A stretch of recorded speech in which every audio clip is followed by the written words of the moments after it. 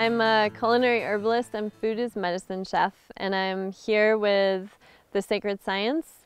And today we're harvesting rose hips, which we're going to turn into an oxymel later today in the Sacred Kitchen, which is a new series that we're doing on the Sacred Science.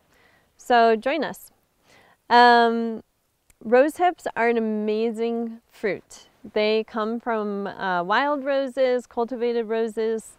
They're extremely nutritious, containing high amounts of vitamin C, and this is something that we all need because our bodies don't produce vitamin C naturally.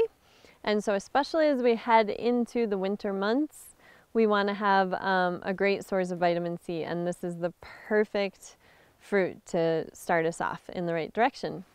So when we're harvesting any wild plant, we want to give an offering to say thank you to the plant. And what I mean by that is just a little something.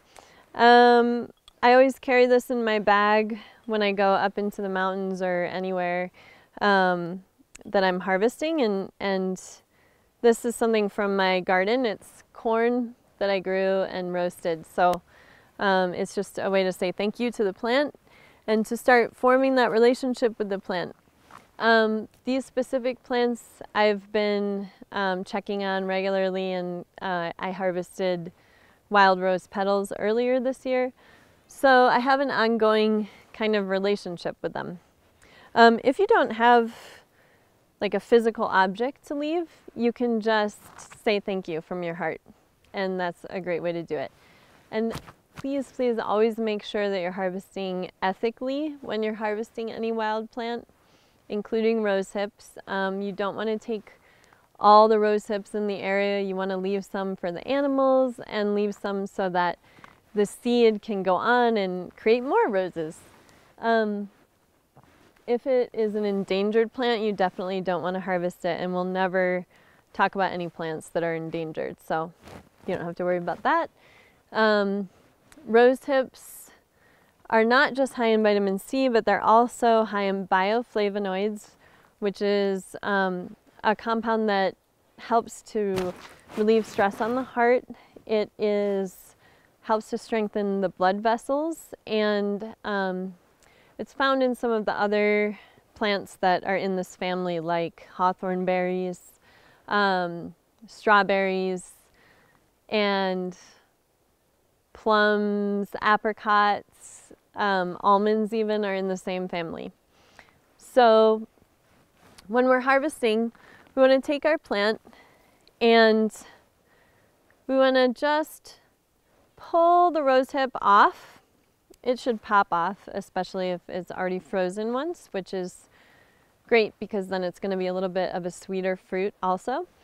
And then you're going to want to remove the end blossom, which is that long tail on the end, and pop it into your basket. Now we're making an oxymel today, which is a combination of apple cider vinegar, which is amazing for gut health also. You might have seen drinking vinegars around lately, shrubs, things like that.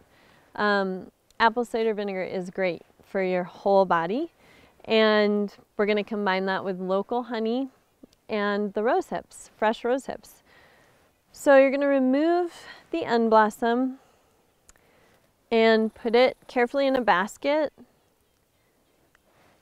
to preserve them until you're making your oxymel. You don't really want to leave them out because as they dry, they tend to lose more vitamin C. You can also make a tea out of them. You can also get the benefit of their anti-inflammatory properties and their properties in which they actually help to relieve arthritis through teas, through jams, through tincture, which is an alcohol mixture with the rose hips. You can use the oxymel, as we'll share later, for all of those things too. So there's just numerous benefits that you can yield from rose hips.